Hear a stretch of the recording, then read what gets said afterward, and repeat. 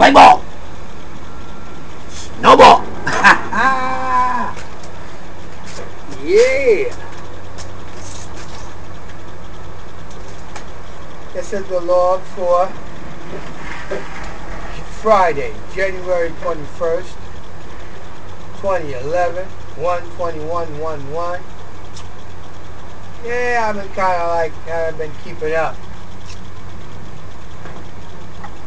with the dates as much as I should have been, because I was under a lot of stress and a lot of pressure, considering what in the hell happened to me when I was in Florida. Started as a bad disappointment. That turned out into a real nice job as an account executive for an advertising agency. Got my new grandmama down there. Got me a friend, a couple friends. Hey Mark, hey Gene. What's up, sugar love? I'm gonna be blasting your video. Bang! That's what I'm talking about. Well, are you guys with me here?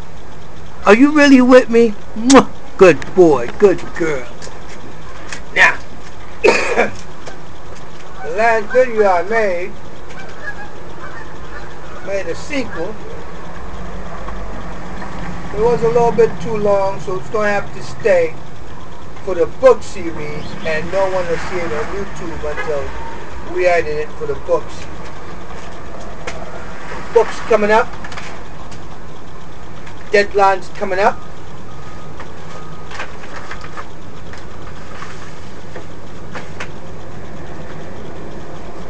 Wow. Look at me and this good-looking guy. That's the governor. Isn't that nice? The manuscript is almost ready. But what I wanted you, my adoring fans out there, that I love so much, is we wanted to know, what did the office of Congressman Gregory W. Meeks did when the federal whistleblower brought him this? What did he know? When did he know it? What did he do about it? I'm sure he's heard of it by now. I sent it to the NAACP and a couple other people.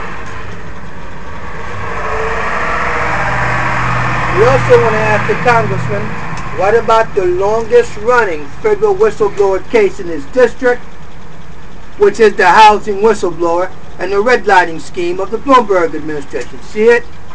That's me with all them Obama buttons out during the campaign. Love you, Mr. President. All I know is, these are two serious cases. And these guys tried to make me out to be crazy. Ida Smith was supposed to have been my mama. But that's the road.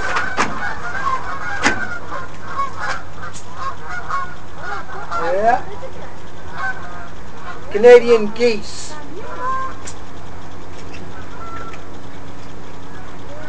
Woo! You guys pulled a number on me.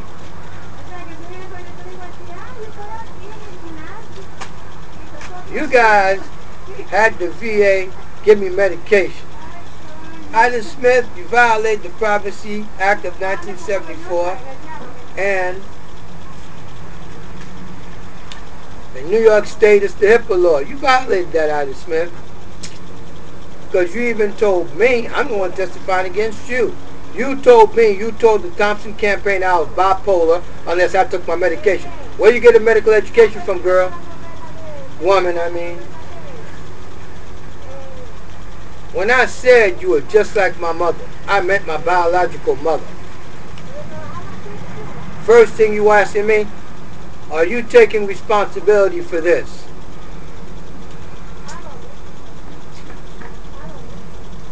Are you taking responsibility, Ida Smith? Or is the congressman the guy to take responsibility? I think he's the one to take responsibility. Don't you think he's the one that should take responsibility? He's the boss. That's the guy that runs the show, that makes the big dollars, that gets on TV and say protest in front of my office. I came and brought the evidence inside your office.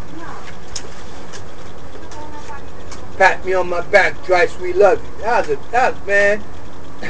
You was massaging you a spot that sticks up, stab you in the back. Why you think I did your video with the start off with the backstab?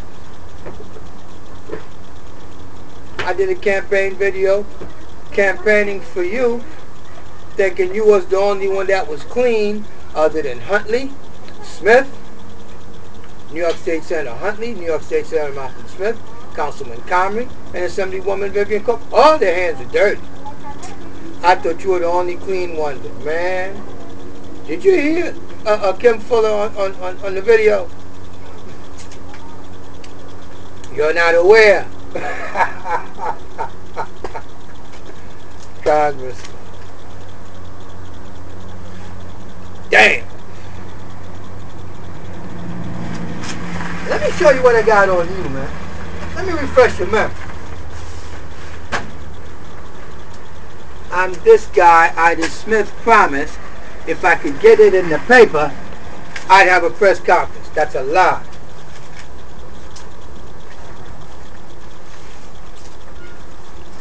Y'all covered up this. Y'all covered this up. Y'all covered this up. And you're a black guy, you're a congressman in a federal facility, you covered this up. You should be put out of office. Ethics committee should be looking into you, man. There's a Republican House now. Let's see if they're going to do something. Okay? This is not a joke. You guys ruined my life. Watch them take all my money, everything I owned, and you got your Indian medicine woman massaging me, trying to get me to move and go to Tennessee. You guys obstructed justice. Suborning perjury. The videotape I got of Ida, that's suborning perjury, man. When you're telling people to do things. She blaming her bosses. Wanted to blow smoke up in me, did you? Came to America as an immigrant. I still got a green card. And I'm getting freedom in America through Russians. You black folks in them political offices ought to be ashamed of yourself, because what you did to me, you do to your own African Americans too, and they ain't got what it takes to do what I'm doing to you right now. I'm putting you on blast out in the street. I'm putting all your business in the street. I ain't got no violence. I ain't got nothing but just wanting to laugh at you. Watch you exposed and looking bad. Looking bad. Watch you exposed and looking bad. It's the only thing I got. That's my only tool, the only weapon I got. I have no other weapons. And y'all want to call the FBI and say there's nothing wrong with me. Something wrong with that story. It's got to be more to that story.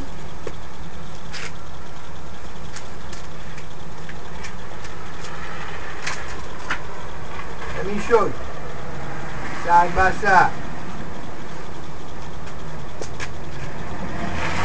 What did you know? When did you know it? And what you do about it, Congressman?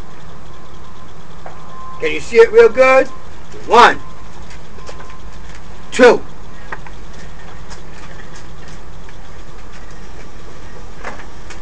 And that's you right back here. Right there between me and your attorney. That's you. 3. 3 strikes. You're out.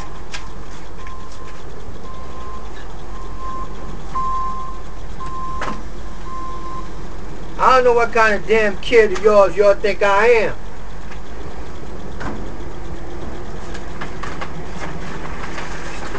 You guys committed something that's very, very, very, very bad. You guys at least committed a sin. But in proper English, it's called you, Congressman Meeks, New York State Senator Huntley, New York State Senator Malcolm Smith, Assemblywoman Vivian Cook, Councilman Comrie. You too, Al Sharpton. I've been blasting you all this stuff for the longest. You guys committed heresy against American social doctrine, living by a black law. You're wrong. And I'm the guy to tell it to you, and I'm going to take you to court, and I'm going to show you. I am not your son or your kid or any freaking body you ought to be playing with. You have your nice freaking day. January 21, 2011.